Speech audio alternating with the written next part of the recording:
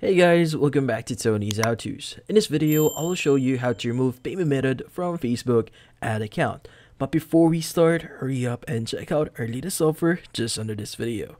So let's get started. So first thing that we need to do here is we need to go to facebook.com, log in into our account, and once logged in, we need to access our settings. So at the top right of your screen, usually you'll be able to see your profile here. So in this case, you need to choose Meta Business Suite. Now also at the left panel here, you should see the Meta Business Suite as well. So let's go ahead and click on it. Now it's going to open up a new tab here, and what we need to do here is we need to access our tools. So at the All Tools section here, click on it.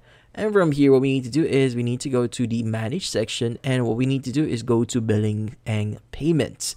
And once you click on it, it's going again to open up a new tab wherein you should be able to see your accounts, payment methods, and payment activity. Now in this case, let's go to payment methods here.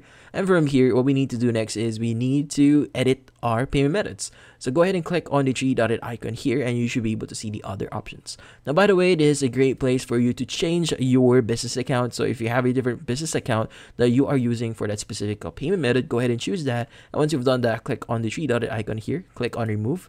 And from here, what we need to do is just follow the steps, remove that. And from here, click on remove again to confirm that, and as you can see, it was removed, and click on done. And as you can see, we have successfully removed our payment method from our Facebook account, and that's about it. So if you found this video helpful, hit the like and subscribe button and watch our next video.